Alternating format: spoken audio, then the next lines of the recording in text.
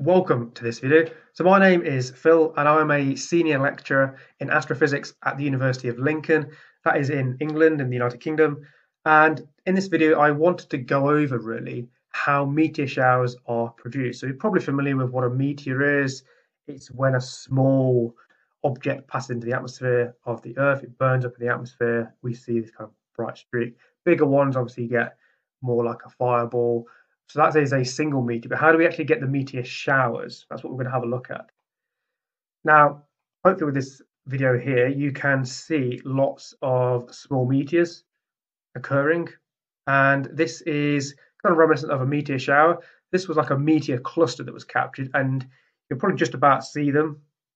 You see these fairly short streaks there.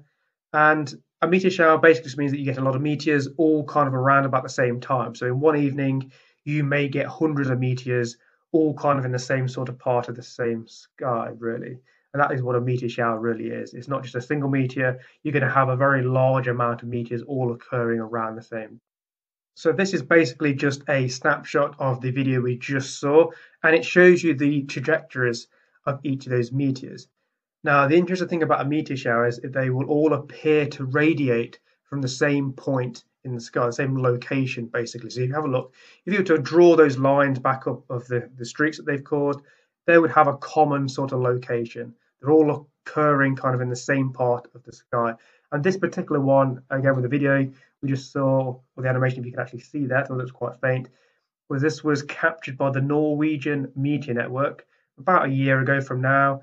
And it was the Taurid meteor cluster, basically. So this happened during the Taurid meteor shower, essentially. And you got quite a significant amount all occurring fairly quickly after one another. And again, you can see that they all appear to come from the same location in the sky.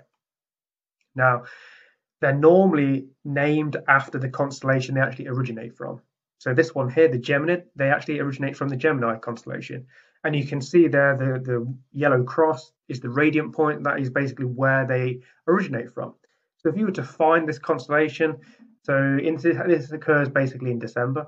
So around about the time of the peak time, or it happens actually in and around that time anyway, you find the constellation of Gemini, and then you just look there for however long you want to, really, and you'll likely see meteors radiating away from that particular point in the Gemini constellation. So they're always named after the constellation they apparently appear to originate from. And you've also got the Perseid one, and this is from the constellation of Perseus. Again, same point, they radiate from some point in that constellation. So if you can find the constellation, then you've got a good chance of being able to see some meteors if you know when it actually occurs. And just to show that actually there's quite a lot of them occurring in the year, in fact, nearly every month has a meteor shower associated with it. And this is taken from the Royal Museum's Greenwich website, and they've actually got a calendar for 2023, which, to be honest, is going to be replicated for a few years as well. It might change 1 or 2 days on the specific date of the peak, but it's going to occur around about the same sort of times each year. So you've got all of these meteor showers occurring throughout the year, basically. You've got lots of different ones. There's some really good ones there. There's some actually very faint ones that people are not that familiar with, but you can always have a look at this and check out which ones are going to be interesting to actually see. Now, the Geminid one actually is caused by the asteroid 320 Phaeton. And this is an asteroid, but it's actually got a comet-like orbit. So it's not a comet, but it moves like a comet, and it behaves a little bit like a comet. So it's a kind of a bit of a crossover, really, a bit of a weird object. But anyway, it's the comet-like orbit which is responsible for creating the meteor shower. And this is the one responsible for the Geminid meteor shower. And the parent one for the one from the Perseus constellation actually relates to the periodic comet 109P Swift-Tuttle. Again, this is actually another comet, and it's a periodic comet, which means it's been observed multiple times on its orbit, essentially. So it's gone around the sun multiple times that we've actually observed. And most of the meteor showers relate to something like this. It's going to be a comet. Now, why is that the case? Well, Comets are typically icy objects. They spend most of their time further out in the solar system where it's much colder. They have very elliptical orbits, which means that they come closer to the sun on part of their orbit. As they get closer, they obviously heat up. And for example, the planets have more circular orbits, so they don't get that much further and closer to the sun. But comets have very extreme orbits, compared to the planets, so they get very close to the sun and a lot further away. So when they get a lot closer, what happens is they heat up, and the solid ices they have there basically get turned into vapor, and you get these tails being formed. And I say tails because there are multiple tails. You have like an ion tail, which is from the charged particles from the solar wind that are interacting with the gas that's kind of emitted. You've also got a dust tail as well. And the dust tail is larger particles that are not as influenced by the solar wind. So the smaller particles get influenced by the solar wind considerably more. Bigger particles, they will typically follow more of the orbit of the comet itself instead of being blown away by the solar wind. So the dust particles, at least, will then leave this path around the sun, which is where the comet actually orbits. So you have this kind of dust trail all the way around the sun where the comet is orbiting, because parts of that comet have come off as it got hot and got close to the sun.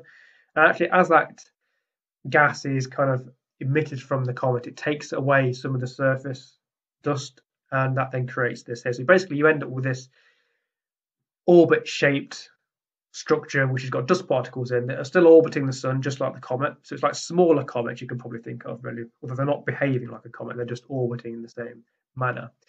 Now, Earth's orbit is a lot more circular. It doesn't get closer to the sun and further away.